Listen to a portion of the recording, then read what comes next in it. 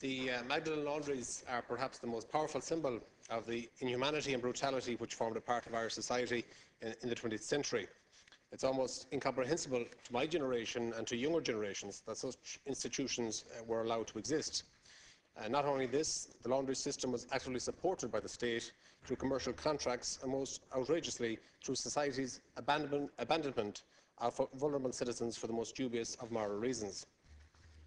Reading through the testimony and the experiences of survivors, which have been compiled by the Justice for Magdalene support group, one cannot but be ashamed of this dark aspect of our collective past. Trapped, abandoned, locked away and subjected to horrific abuse, the women incarcerated in the Magdalene Laundries were modern-day slaves, stripped of inherent rights and deprived of dignity.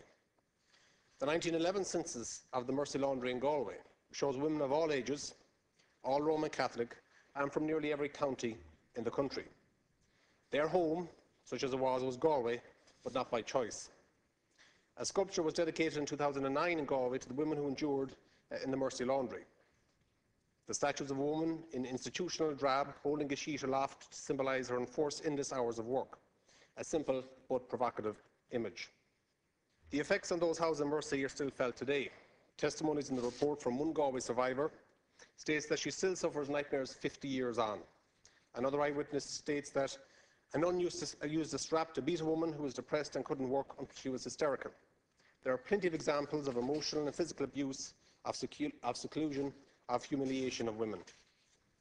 The excellent work carried out by the Justice for Magdalenes not only catalogues these experiences and the aftermath, but also sets out a historical account of the laundries and notes how a frenzied public morality combined with a dominant religious force and an indifferent government to transform 19th century refuges into 20th century prisons and labour camps.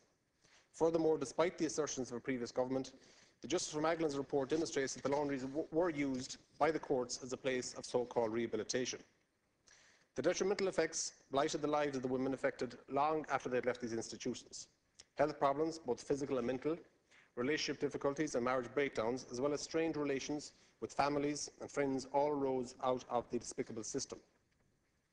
And yet what's even more appalling is the fact that some women were condemned to live out their entire lives in these institutions. As a society, we must face the reality that the abuse which occurred at the Magdalene Laundries was in the public domain, just as the clerical abuse catalogued by the Murphy and Ryan reports was known to be happening. I also believe that the religious orders cannot be let off the hook in terms of providing financial support for their part in this abuse. The present government initiated the process when it established the interdepartmental committee chaired by Senator Martin McAleese. Regrettably, the conclusion of the committee's work has been delayed, which is perhaps inevitable as its work includes a large number of stakeholders, as well as the identification and tracking of documents and records over several decades. But I am fully confident that the committee will provide a comprehensive account of the state's involvement in the Magdalene Laundry scandal and will promote further debate from which restorative action will emerge. The survivors and their families are entitled to closure on their long campaign for justice, and I hope that this is forthcoming very, very soon.